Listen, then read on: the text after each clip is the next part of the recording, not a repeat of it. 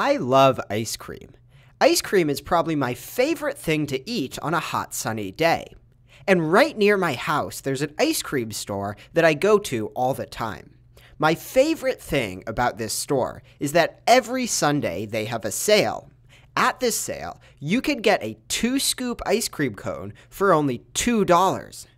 The only problem is, I can never decide which flavors I want. I walk into the store, and there seem to be infinite choices. Every week, I try and order a different cone than before. But that got me wondering, how many different options are there? This is your challenge for today. Help me figure out how many different combinations of ice cream cones I could make. Now, step 1. For today's challenge, all you will need is a pencil and a piece of scratch paper. When you have these materials, click Continue. Step 2. Let's go over the directions. Remember that there are exactly 2 scoops of ice cream on each cone.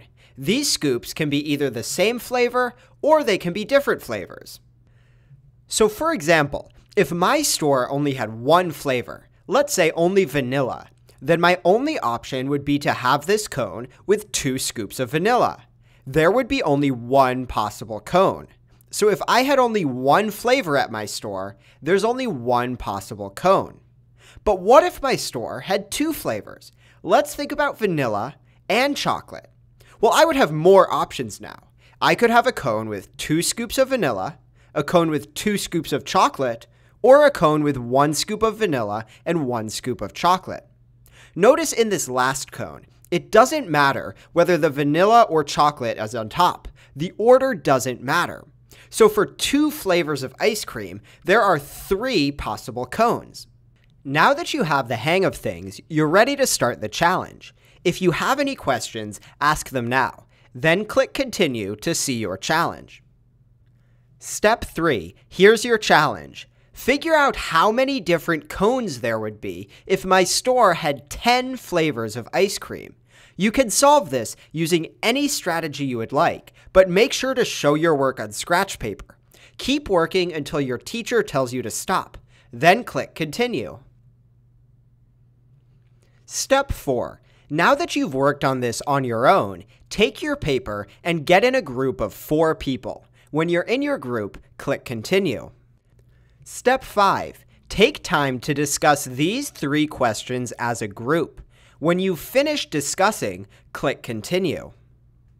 Step 6. Now discuss these same questions as a class. When you're finished discussing, click Continue. Step 7. Let's recap this problem. Now, I'm not sure how you solved this problem, but I'm going to show you one way that you could have approached it. I made a table where I could keep track of the number of flavors and the number of cones that were possible. I remembered that when there was only one flavor, there would be only one possible cone. I also remembered that if there were 2 flavors, there would be 3 possible cones. Then I thought about what would happen with 3 flavors. Now, there were going to be more combinations, so I needed to stay organized. I started by thinking of all the possible cones with vanilla on the bottom. I could have vanilla vanilla, I could have vanilla chocolate, or I could have vanilla strawberry. That's all I could do with vanilla on the bottom. So then I moved on to chocolate. Well, I already had vanilla and chocolate together, so I can't do that one again. But I could do a chocolate chocolate, and I could do a chocolate strawberry. Now that's all for chocolate, so I moved on to strawberry on the bottom. Now I already had strawberry with vanilla and with chocolate, so the only combination left was strawberry-strawberry. And that's it. These are all of the possible cones I could make with 3 flavors. So 3 flavors gives me 6 cones. Then I repeated the same process, but with 4 flavors.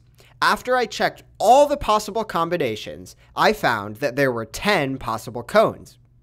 Then I stopped. I started looking at the numbers in my chart, and I noticed something. What I noticed was that the number of possible cones increased, first +2, then +3, then +4, and I wondered to myself, would the next jump be +5? I decided to test it out. I checked 5 flavors using the same process to stay organized as before, and I found that there are 15 possible cones, which is exactly plus 5. Now I felt pretty confident that I'd found a pattern. When I had 6 flavors, I would just have to add 6. There would be 21. For 7 flavors, I would just add 7, giving me 28.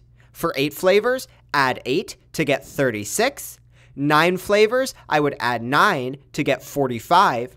And for 10 flavors, I just add 10 more to get 55 possible cones. I found my answer of 55.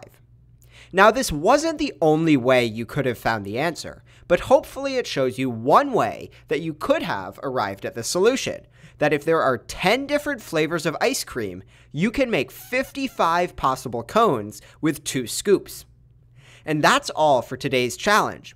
If you attempted the bonus, you could have used the same strategy I showed to find that there are 1,485 possible cones if you're like Ben & Jerry's and have 54 different ice cream flavors. That's all for today, and stay tuned for next time.